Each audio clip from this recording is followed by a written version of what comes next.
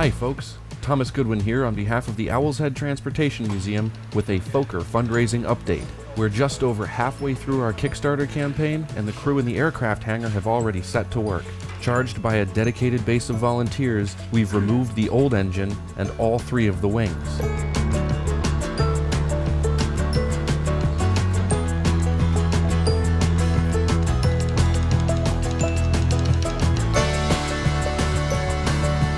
Things are gearing up as we peel back these layers of history and as we race to the finish line of our fundraising campaign.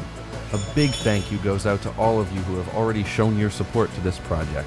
Now, we still have a lot of funds left to raise and time is running out. So please, check out the awesome perks that you'll receive for pitching in and join us in getting this Fokker flying.